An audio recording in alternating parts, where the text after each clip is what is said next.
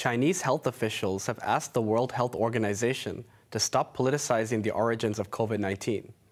This comes after the UN Health Agency said that mainland officials did not provide key data on the origins of the virus.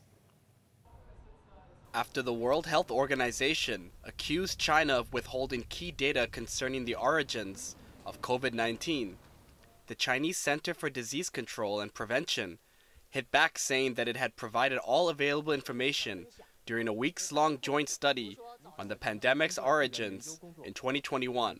Shen Hongbing, the director of the CDC, said that the World Health Body should not become a tool for countries who look to politicize the origins of the virus. It goes against the spirit of science, he added.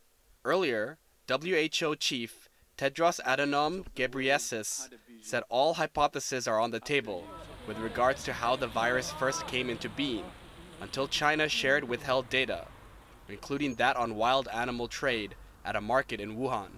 Analysis of the initial data provided by Chinese scientists suggests that DNA samples collected in Wuhan showed raccoon dogs sold at the market could be the hosts, but the information did not specify whether people who interacted with the animals got sick.